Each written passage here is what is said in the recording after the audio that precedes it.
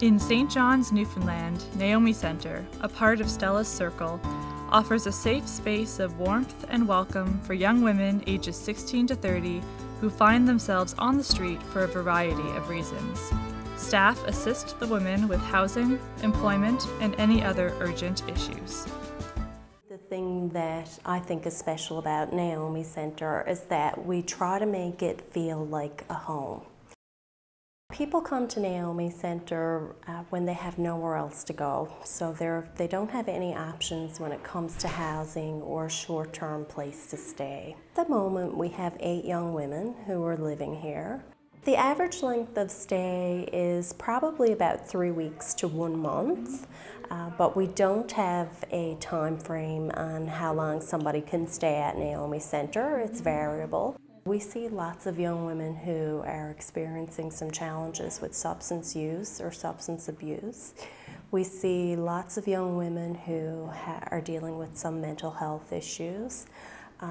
They might have difficult family relationships, a lack of resources. You know, we certainly see women who have learning disabilities, things like that.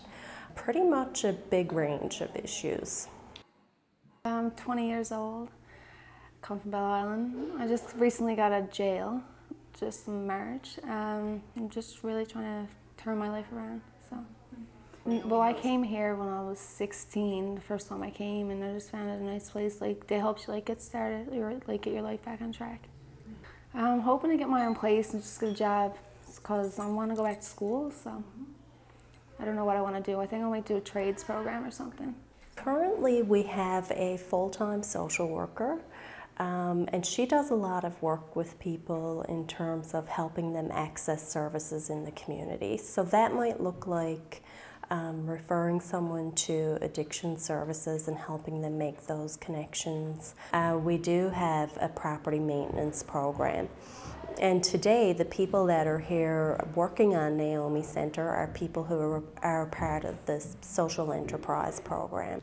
They get involved in working with me doing carpenter work, painting and plastering, and all kinds of construction work, dealing with housing. And it's very rewarding to them because it's a 6-month program, and when they graduate, they further their career out in the real world to get a job. We certainly feel very supported by the United Church in the community here. We get a lot of support and donations from different United Church groups in the community, and even communities that are farther away from us. What gives me hope is the relationships that we build with the people who come through our doors, and we definitely see the potential in every single person that we meet. You know, we're hopeful because they're hopeful, and they know that there's, more coming and more to look forward to in their lives. Your gifts to the mission and service of the United Church of Canada help make programs like these possible. Thank you, and please continue to give.